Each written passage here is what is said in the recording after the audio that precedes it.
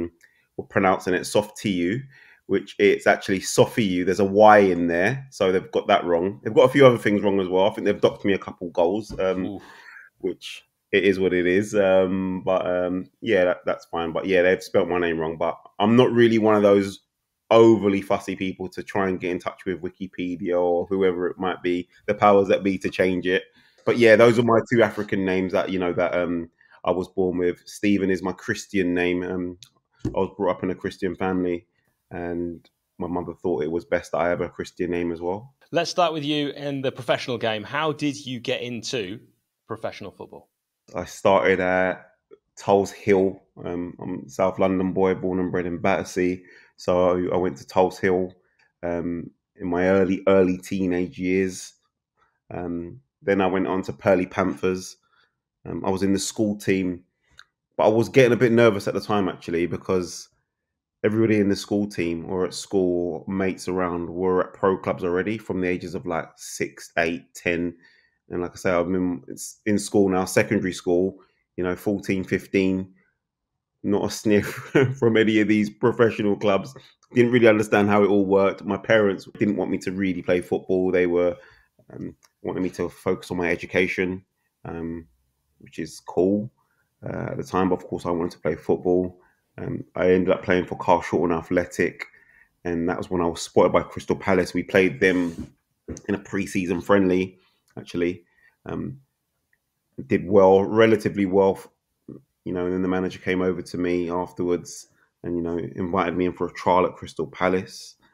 The one thing led to another. I was there, I think, a couple months on trial, and I didn't know how long trials were supposed to be or how long they were, how I was doing. I thought I was doing okay.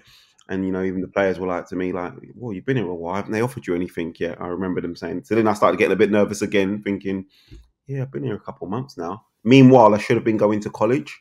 I was enrolled in Croydon College, actually. But obviously, I was going to Crystal Palace instead. So leaving the house in the morning, my mum thinking I'm going to college, and I was actually going to the Crystal Palace training ground in Mitcham, it was at the time. So luckily enough, I did well, and they offered me a contract at YTS at the time. I think it was an 18-month contract, and then turned pro, made my debut at 18, and the rest is history, I guess. Yeah, it was actually when you were with Crystal Palace but on loan at Grimsby that Sheffield United fans first saw Kabba. Tell me about that performance for Grimsby Town against Sheffield United at Bramall Lane, which led to something I have never seen since, a standing ovation for an opposition player. Yeah, I think it was a Tuesday night, and we came to Sheffield, played at Bramall Lane. And it was just one of them games. I think they were a decent footballing team at the time. People like Jags, Monty, Tongi, Carlos Saba, the big chief. It was just one of them games. I'm sure it was an evening game, Tuesday night, and it just as a player I was, and type of player I was, worked hard. Grafted. I don't think I scored. I think we lost 2-1. I think I might have been involved in the goal, or we lost. I can't remember the scoreline, but I just remember playing pretty well, and I maybe just ran my socks into the ground, as they say. And then I remember being substituted not too long before the final whistle, and got a standing ovation, and didn't think anything of it at the time. To be honest with you, just thought, it's thinking about the result actually, and just thinking how knackered I was actually, and I just thought, okay, it is it is what it is. I'm amazed you say that. Like, didn't it mean a lot to you? You must have known growing up watching football. That's pretty rare. You know what?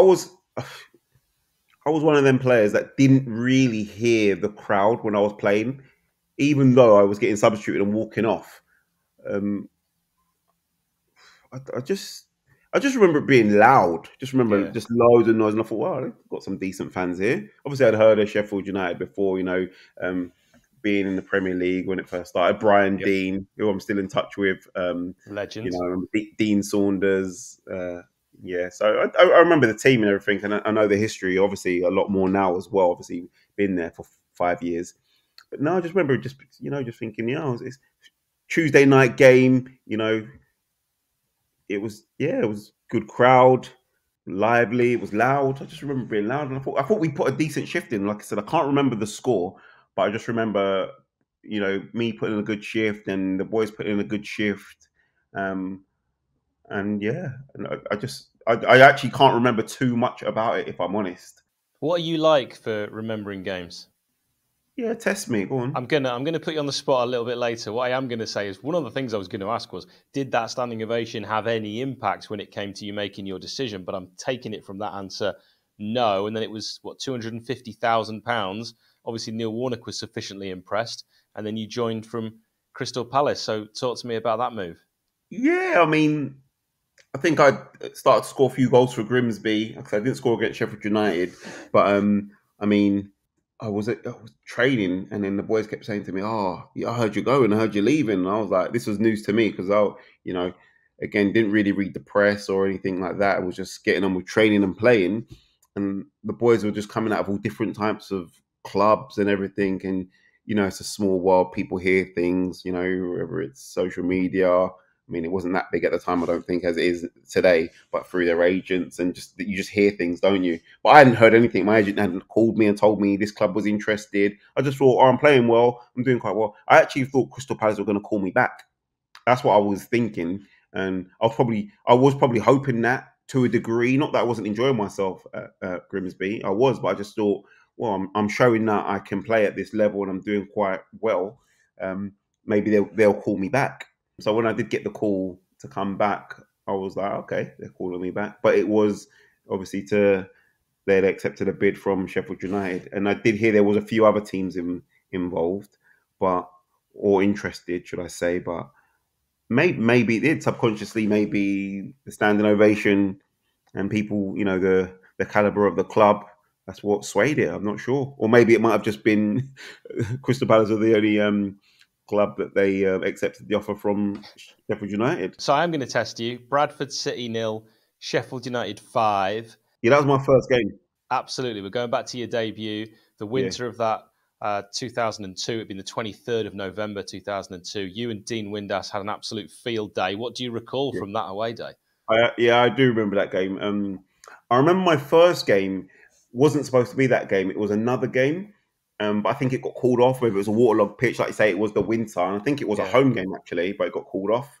So it maybe gave me a bit more time to train with the lads. Maybe an extra week training to, settle in or whatever. And I remember them signing Dean Windass at the time. Another character. We had a lot of characters, young guys, older pros, but everyone got on, and it was a great dressing room, by the way. Great dressing room. I think that's why we done so well. Obviously, we had good players as well. But I remember it being 5-0. I can't remember if I scored first or Dino scored first. I can't remember. But I just remember us doing really well, and I was thinking, geez, if it's going to be like this every week, this is decent. 5-0. And then later on, actually, a funny story, I'm still in touch with a lot of the boys, and Paul Pesky-Salido I talk to quite a bit now and then, actually, when we do catch up. He said, I think they played maybe Gillingham or someone like that the week before I got signed, or he had been playing a couple of weeks before I had signed or whatever, or maybe the game before I signed. And I think he scored or did really well. And he said that at the time, Neil Warnock said to him, right, that's it. You're in the team now. You've got the shirt. And then he signed me, and then and then I came in and played. So Yeah, That's that was. classic Neil, though, wasn't he? Loved a striker. Oh, I remember some games we had like 5 strikers on the bench. Mm. Unbelievable, Yeah, unbelievable. especially in the days when we only had 3 subs. So here's here's the test, and it's a Sure. really mean one, and I'm sorry in advance. Give me the Sheffield United 11 from your debut. Oh my god! Wow. I will help you All with right, anyone in you want, goals got to be Paddy. of course. Was Rob Oliphant still there? My lookalike, he was, but he He wasn't did play starting this Rob Kozluk. because he was on the bench. Oh god, right back. Who would have played? Jags would have played, Yeah, obviously. Jags played right back. Okay, Jags. Big Murph play? Yeah, Sean Murphy, Pagey? absolutely. Left back was on loan. I want to say John Harley. You're right. Yeah, me and John Harley we're still in touch. Good. John Harley. Midfield, Michael Tong. Yep. Stuart McCall. Yep. Monty? Do you know what? Monty wasn't even on the bench. You had to go next to, oh Lord.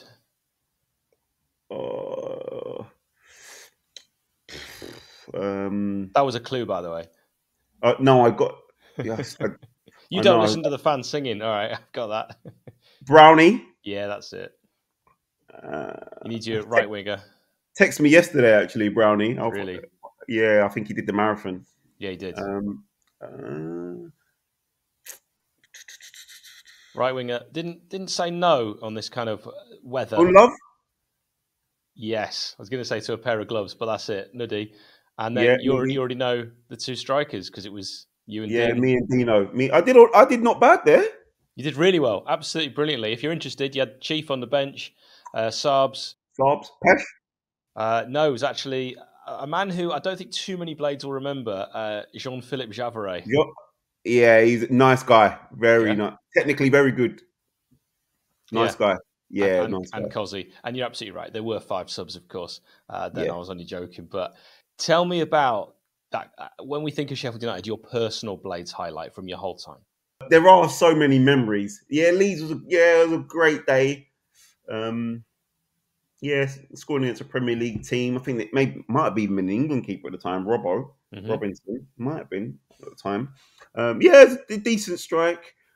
The playoff against Nottingham Forest, that was quite good. Considering were we down? Yeah, were we down from the first leg? We drew the first one 1-1. 1-1. And but we were down like 2-0 or 1-0 in the first leg, in the second leg, in the home leg. That's right. And I remember being, I didn't start that. No, I didn't start. I was on the bench. I came on for the first leg as well. And Michael Dawson got sent off for a horrendous tackle on me. Still a red today. 2 reds, actually. And I remember their manager, Paul Hart. I think if he sees me now, I think he still despises me. I'm like, no idea. Like, what did you want me to do? He absolutely poleaxed me in the middle of the park. It's a red. Anyway, he was going crazy. Crazy he was. So actually, when I came on, and I remember coming on and I'm standing on the sideline, and I can hear him in the background saying things like, can't remember what he was saying.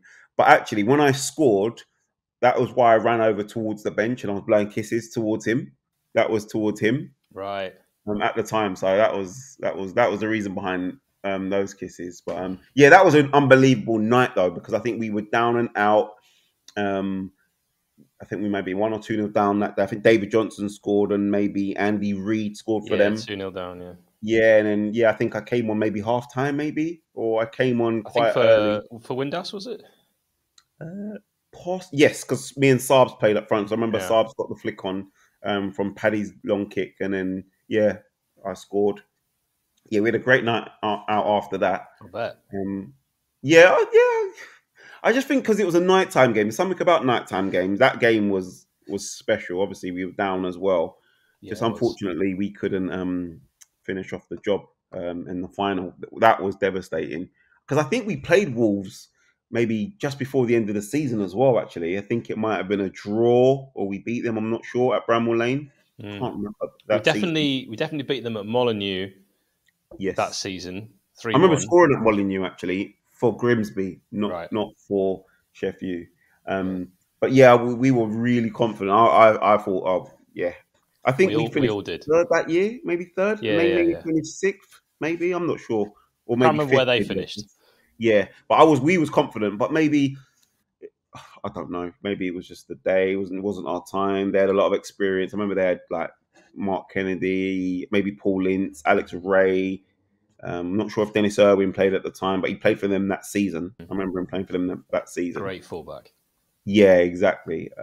Maybe Nathan Blake might have played even up top for them, but they had a good, strong team. But we had a great team as well. So it was just not meant to be. And then I think we had a penalty and Brownie missed it, I think. Yep. You got a good memory for all this stuff, considering how long ago it was. Yeah, I mean, it's 20 years ago.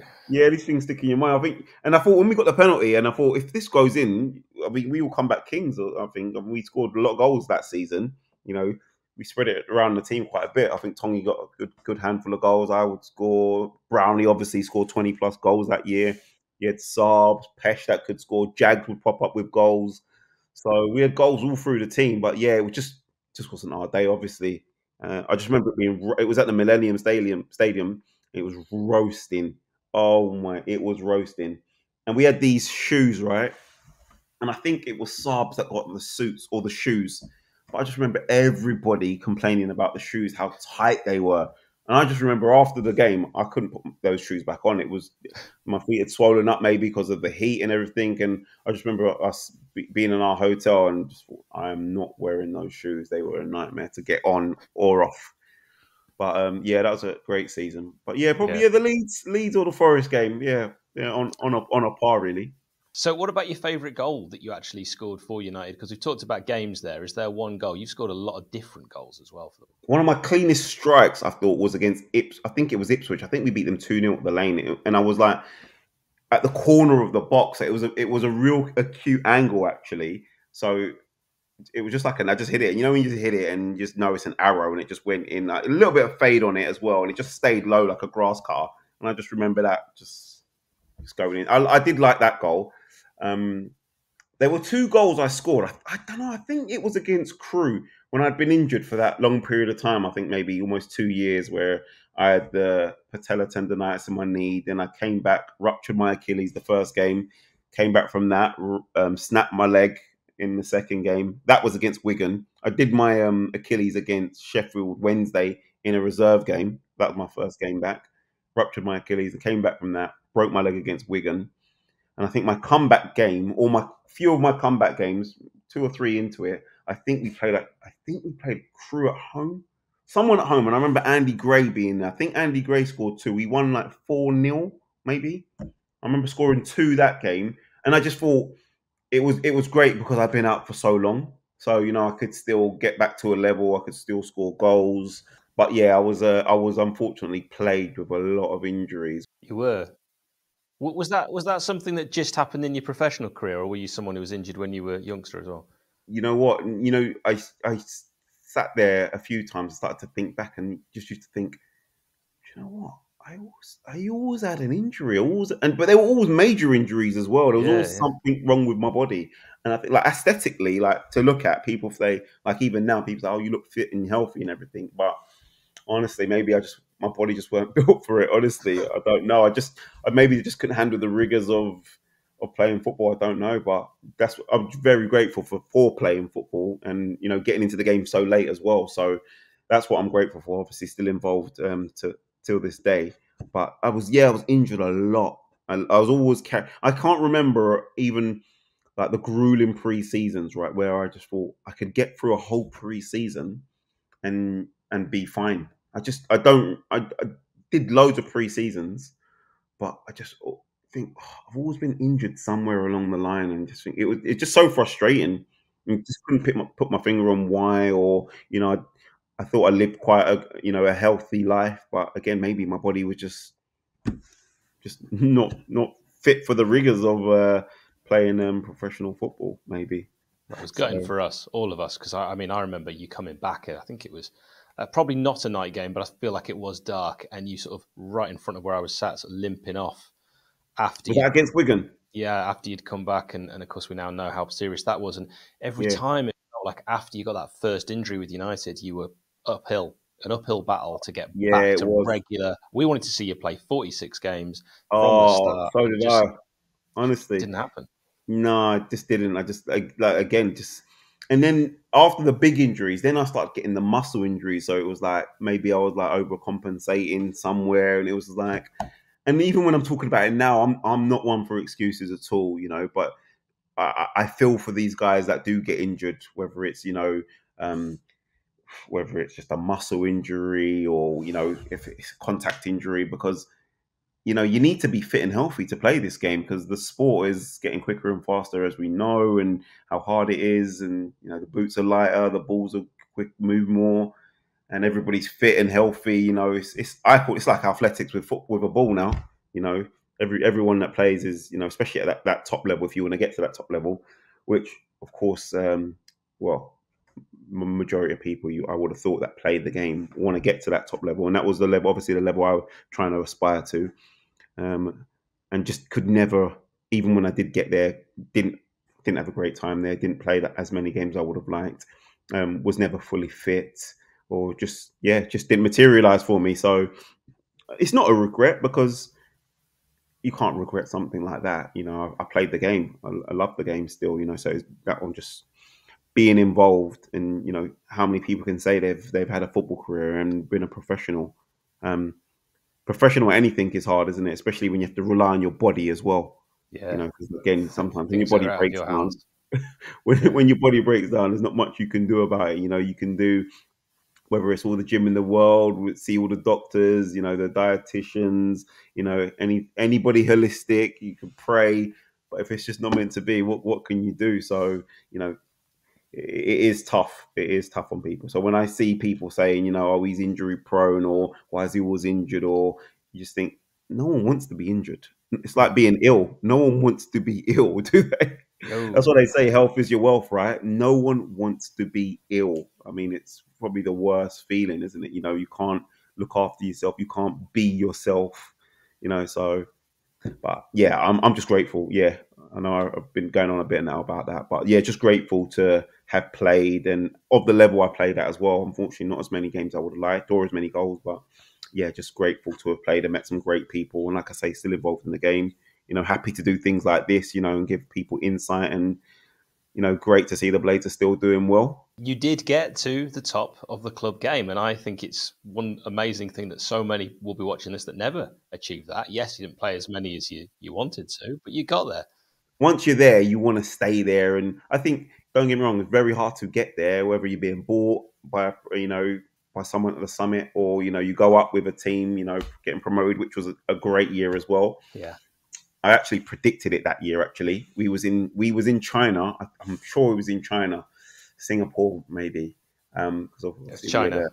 We were. Didn't you go on the Great Wall of China? Yeah. Great Wall of China. That's always a clue for me where I am.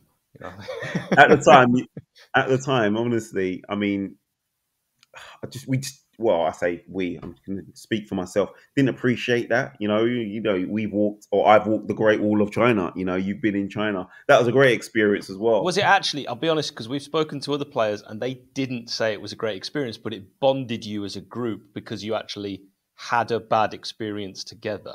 Oh, listen, it weren't. Listen, I think maybe they must be talking about the whole food and the humidity, maybe, and just the traveling, which wasn't great. I think it was Andy Gray or something. He couldn't sleep. He had insomnia, and he came back. I believe. I think it was him. I don't want to throw anyone under the bus, but I think it might have been him. But I just remember. I don't know why, but that season, and it was pre-season, so we hadn't started the season yet. I just said, "Oh, we've got a great bunch of lads here. I think we'll get promoted this year." Honestly, I don't know if anyone will remember it, but I definitely do. No reason to lie. But I just thought, just felt something. We'd get promoted this year, and with good bunch of lads. The camaraderie was there, and I don't know. The season hadn't even started yet, so I didn't know. You know the championship. You just never know, do you? Neil Warnock would never play me and Danny Webber together because he said we were too similar. But you were pals, weren't you? You and Webbs. Oh, we're best. Yeah, we're best. Yeah, best mates. We're still mates now for sure. going to his wedding in the summer. Brilliant. So were you like saying in the dressing room, look, if we get picked together, this is going to be like York and Cole if we get a chance? Honestly, in training, we were on fire. People just did not want to train against us. And people always, not always, but people say, "Oh, how come you two get on so well?" It's like because like you never played together in the sense of it's either one or the other. And I was like, well, my feeling and thoughts were behind that. Well, I'm not picking the team. Webbs ain't picking the team. The manager's picking the team. We've got grief with anyone. It's going to be with the manager, but it is what it is. We're quite similar. We like the same things. We've got very similar taste in a lot of things. Similar player in some aspects.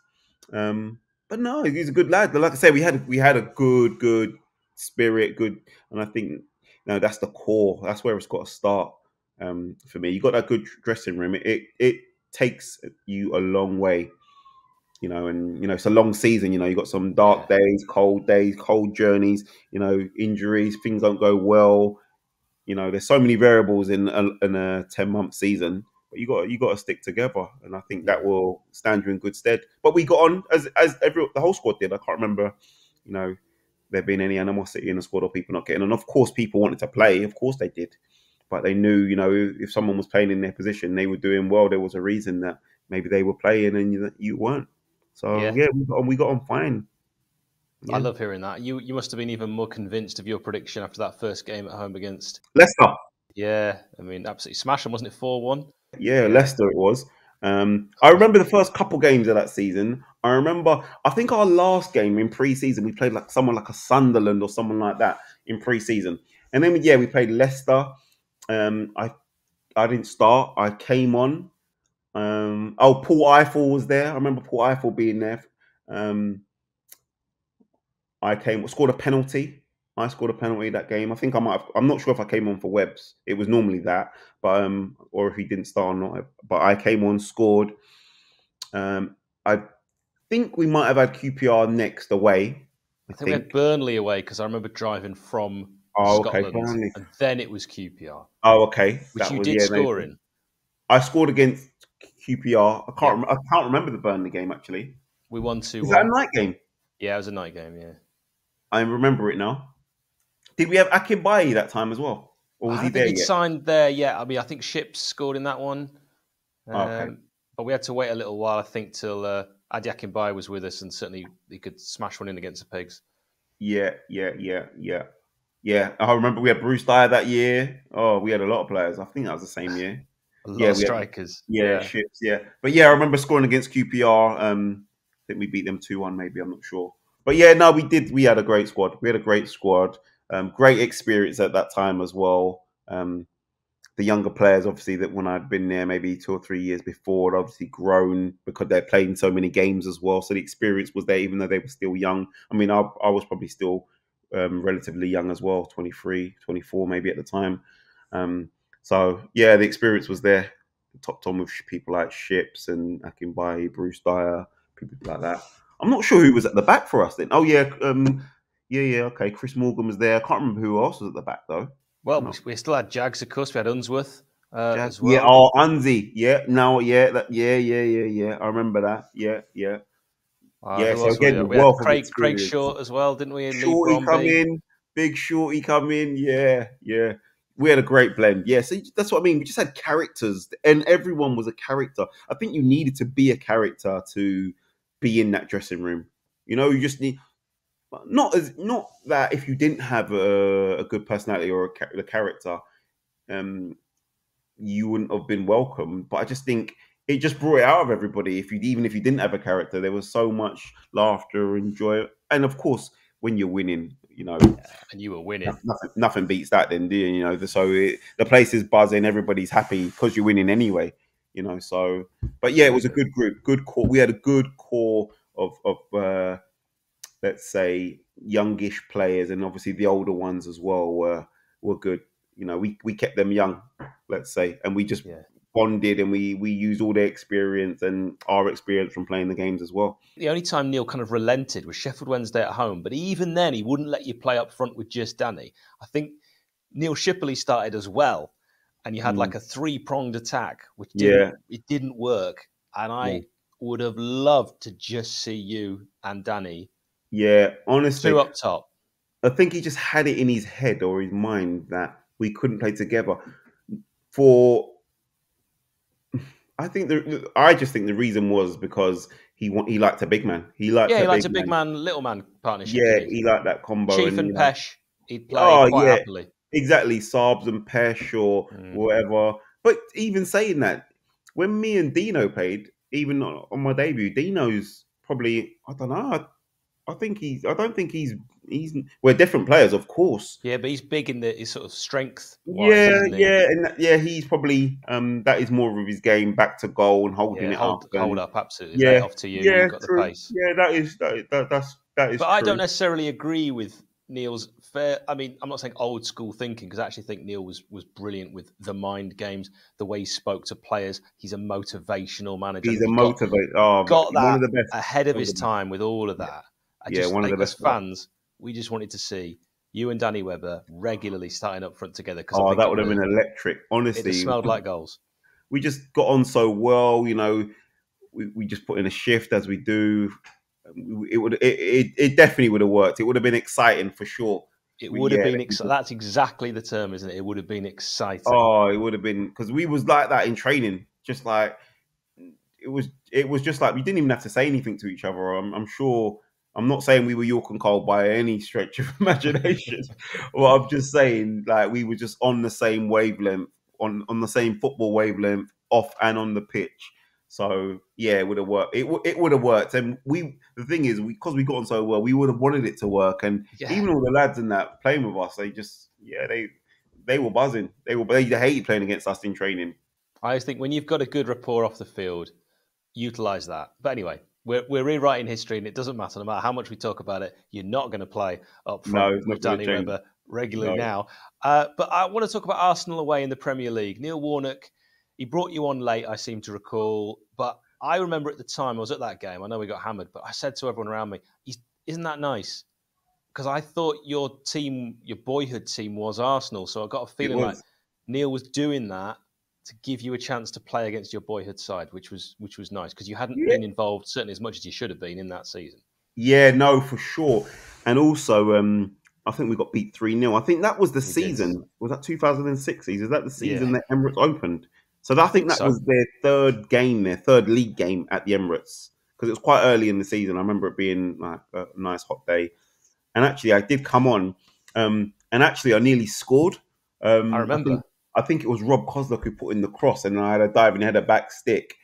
In that awful black and white kit. Oh yeah. It was. I think maybe Neil Warnock was maybe thinking of Notts County at the time. Maybe one of his favourite things. Yeah, exactly. But I just remember thinking, "Oh, Lehmann, why have you?" It was Lehmann in goal. I'm sure. I'm like, why have you just saved that? You're up 3-0. Could be like 5 minutes to go or whatever. Just let that in, mate. Why has he saved it? That's all I kept thinking. I was thinking, oh God. But anyway, yeah, it was great to touch the pitch. Obviously, great to play against those top players, and of course, you just wanted to do that every week. But yeah, we were definitely outplayed, outclassed that day. But it was nice to get on the pitch. A lot of my family and friends came to the game as well. Probably their first time at the Emirates as well. So yeah, it was a good day for that reason. I seem to remember 𝗵𝗍𝗶𝗶𝗲 having a shot from about 30 yards. I thought this is going in all the way. I can't even remember if it did go in, was disallowed, or it just looked like it went in. Because he had a strike in him. He did. Yeah, he's a good lad. He's at Reading doing a bit of coaching. I'm not sure to what capacity or what age group or whatever. Or he might be doing the loans. Actually, he might have moved on to the loans group. Loan manager. Yeah, possibly. But good lad. Known him years. Like I say, majority of the people that came into the club were good people. Well, I've got another game for you. I'm just going to say some players' names. I just want you to tell me, just quick off the top of your head, what you think of when you hear these names. Yep. 𝗵𝗍𝗶𝗶𝗏. 𝗵𝗍𝗶𝗶𝗏. Was he the Chinese player that we had? Yeah, so Paul Eiffel said he was the Chinese David Beckham, but when they saw him play, he was more like the Chinese Dave from Peckham. He was a legend. When we went to China, oh my God, it was a joke. Honestly, yeah, 𝗵𝗍𝗶𝗏. Wow. 𝗵𝗍𝗶𝗏. You've not thought about him for some time, right? Not since he left the club. Not gonna lie. Yeah, yeah, that was random. That was random. Yeah, he was. Yeah, I'm not sure. Maybe they sent his twin brother or someone. I'm not sure. I just remember him like just thinking, how old is this guy? He looks really old. Well, was he ever any cop in training? No. Okay, No. I don't want to put you in a bad position because No, I'll tell you not one, that I remember. an interesting one, and Saabs has told us this. Lawrence ten Heuvel in training was lethal. Honestly, what technique he had. Great player. Good lad as well. He was a good lad. Good lad. Yeah, maybe I don't know. Just maybe because when I was there, he didn't play much at all. No. Here's another So one that maybe, didn't play much, but went on to have a really good career. And I'm going to ask you if you knew when seeing him in training, if you knew he was going to go all the way to the top and stay there. Simon Francis. yep. You called it. We played them obviously on my debut, and I thought, this guy's a good size, isn't he? Good unit, and he played centre back that day. I'm sure he played centre back that day, so I'll never let him forget that. Ruined him, obviously. But Neil Warnock didn't fancy him, did he? Yes, I don't know. Yeah, but obviously he bought him in at the time. He bought him, but then I remember him away at Stoke playing him on the right wing. Because you know what, for the size of him, he technically unbelievable on the ball. Great power. I remember him just having great power. I wouldn't say he was rapid, but he was quick. He was solid. What a player he was. And I always used to think when we signed him, obviously I got on really well with him. Obviously, another young lad, a few years younger than me, I think he is.